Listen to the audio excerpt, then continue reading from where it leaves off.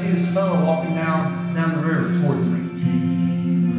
And I just couldn't take my eyes off of him. He was shining like a golden sun. I saw this guy come in and turn the temple upside down. There was something about the expression on his face. He looked straight through me and met me where I was. He restored my hope, my self-respect, my dignity.